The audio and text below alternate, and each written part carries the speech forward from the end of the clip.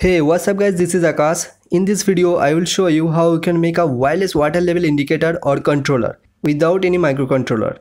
This is very simple and easy circuit. This is a wireless system, that means you don't need any long wires. Also, the transmitter circuit voltage is only 9 volt, so it is safe to use. Also, there is no chance of electrical shock, so you can use it easily. I will show you how you can use it as an indicator, also how you can control your pump with this circuit. So let's do it.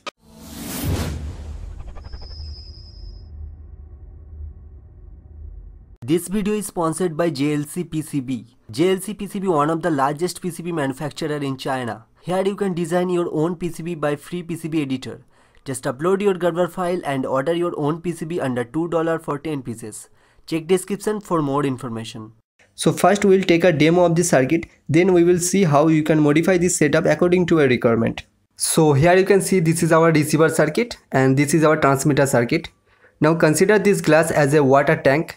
So let's test it. As you can see, the setup is totally wireless. So now I will fill this glass with water and then see what's happened. So first switch on the transmitter circuit. Here you can see, whenever I press the switch on button, the receiver circuit indicator is on, okay?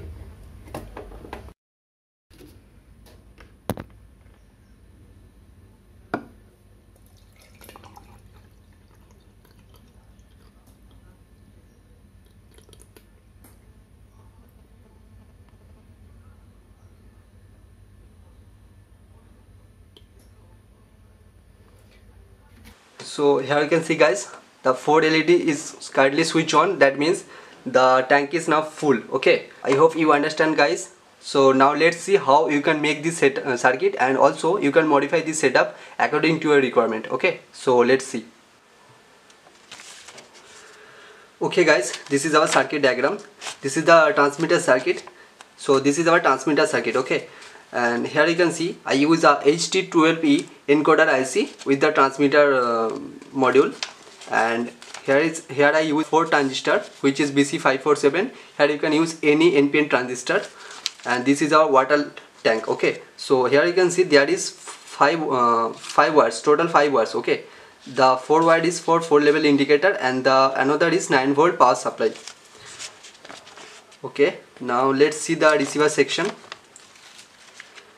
So this is our receiver circuit. Here you can see this is our 4 LED indicator.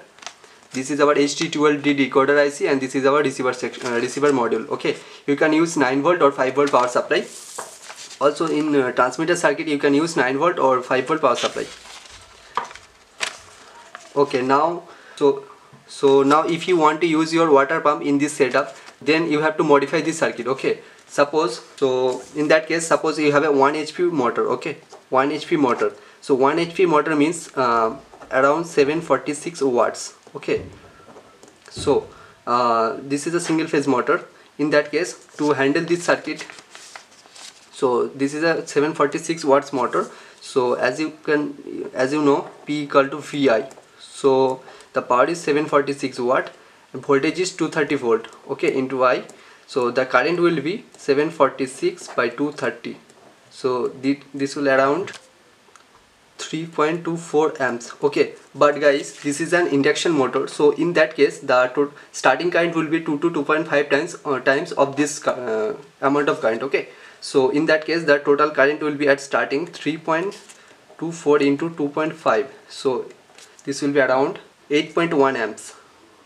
Okay guys, so here I suggest you, instead of using this kind of relay, you can use this kind of larger relay. Okay, this is a 20 amps rating relay and this is a 10 amps rating relay. Okay, so you can use this kind of relay because this relay can handle a lot of power, so you can use this relay. Okay, so you have to change this circuit to drive this relay. So in that case, suppose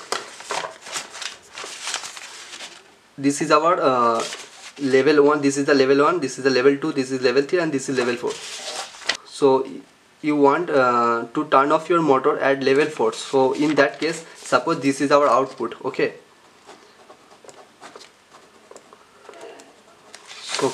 so to drive this relay, we have to use transistor. Okay, so in that case here you have to use a transistor. Suppose we can use here a BC547 transistor. This is the base, this is the collector, and this is the emitter. Okay, you can ground this emitter terminal. Okay, that means you can connect this ground terminal with the negative supply of negative power supply. Okay, and this is our relay. So this is the coil terminal, this is the common terminal, this is the normally open terminal, and this is the normally closed terminal. Okay, so suppose you have to connect in this manner. This is our power supply and this is our motor. Okay, this is our motor and this is our 230 volt power supply. Okay, so here you have to use a diode to protect the transistor. Okay, and this will be connected to the positive supply. Suppose this is a 12 volt rating relay, so you have to use a 12 volt power supply to drive this relay. Okay, 12 volt supply. Okay guys, I hope you understand this setup. I already made a video on this topic, but the video is in Hindi version. So if you have any problem, please comment in the comment section. Also I'll put the circuit diagram as well as the component list in the description below. So please, and thanks for watching guys. See you in my next video.